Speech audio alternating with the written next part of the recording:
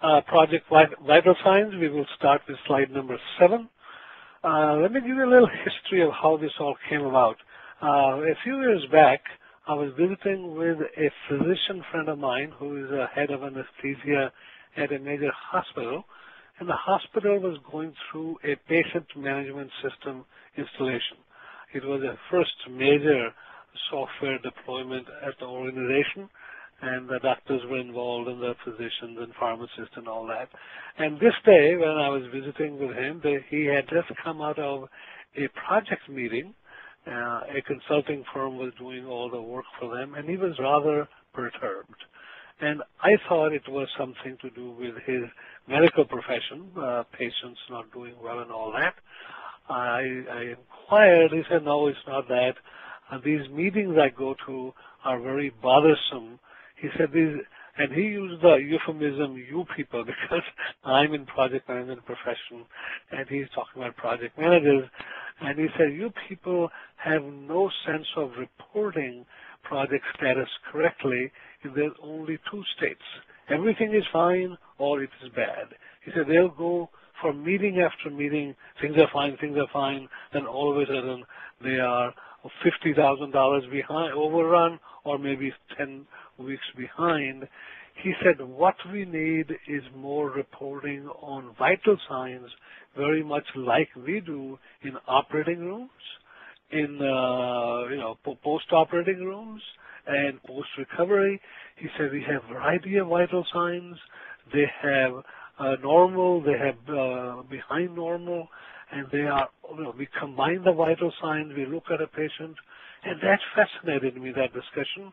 And he concluded with a statement that all you people measure is time and money, and both are useless. He said money is very much like I would ask you how much medicine you've taken, and you tell me half of it, I declare you're half cured. He said, well, the medicine could actually be killing you with side effects. So taking the half a medicine is not half a cure, and all of this just kept lighting lights in my brain. But that's true. All we do is cost and schedule. So when I came back to my office, I collected my staff and I told them what the doctor had to say. And we started a program. So we should do very much like doctors do. And that's the origin of Project Vital Signs. So let's talk about this. And toward the end, you will see a relationship with how we manage projects to how we should manage projects, status, and portfolios. So let's go to slide number 8. A percent complete is insidious, and most project managers love to use it. Our software, scheduling software and project management software love to do that. And in a marathon, the midpoint is not halfway to the finish. In any race, midway point is not halfway to the finish. In fact, unless you finish, you are not finished. So it's percent complete, and time spent is totally useless information from a project management point of view. Slide number 8. A friend of mine, George Glasser, a superb project manager, bless his soul. He's managing projects upstairs for the Lord now. He used to say that the original estimate for the fantasy and now a project status is the other fantasy, so it is useless. George was a very kind and gentle person. I believe original estimate was a fantasy, and now people have resorted to telling outright lies. It's like going to a doctor and doctor saying, what is your blood pressure? And you ask him, what should it be? And then that is your blood pressure, not a good thing. So let's get to slide number 10. This is very interesting. Project management as we know it, and those of you who belong to PMI, Project Management Institute, should know that project progress is based on how construction management was done over the centuries and all the time. Work and progress are quite linear unless things go bad. So if you look at a journeyman mason and their construction, how many square feet of wall they construct at a given time, is quite linear for them.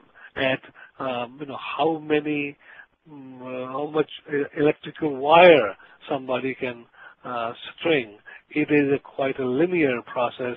You spend more time, you get more work done. That is where the percent time and percentage work okay and well, because there is a relationship. Now, this is not true in knowledge work. So if we go to slide number 11, we in information technology, we in business, we in anything other than pure construction are in knowledge work. And in knowledge work, if you look at the first diagram on the left-hand side, there's time. And, if I'm writing code, I may be so productive that within the first 15 minutes, I've written, 3/4 of the program. If I'm designing a work breakdown structure, I may have done the decomposition of the half of the project within the first couple of hours, and then nothing happens. I am in a thinking block. I'm in an information block. I am just, waiting. So my time may be progressing. My work is not progressing. Then I progress more, but however, at a slower rate of progress. So my first progress was very steep, then none, and then slower. And this happens to all the knowledge workers. This happens to salespeople. You make the first 3 calls, and nobody answers and nobody buys anything. In the 4th call, you sold a house to people and the block. So that happens. On the right-hand side, this is more, the reality is that sometimes I get the work done very, very fast in a short time, and then as I work more, there are more problems. I discover more errors, and I come to a point where you will stop working, because if you work anymore, you will find more errors. So, or what I did was wrong, now I have to retract myself and start again. So time and progress are not related, and as long as we acknowledge this, then status reporting, vital signs and all become very well, because this is what the doctor, I had multiple meetings with my physician friend after the first meeting, and this is what he talked about in weight loss. This is what he talked about when medication is given to people in real life. So we have to learn to see that. So that was a very good basics of what took place. Slide number 12.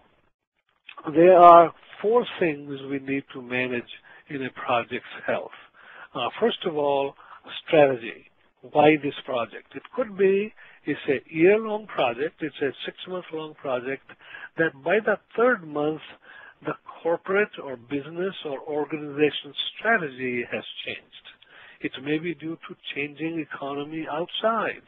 It could be because our company is being merged with some other company, and our strategy is changing. It could be my organization has a new CEO who thinks things differently than the last one did, and the way the organization is run has changed.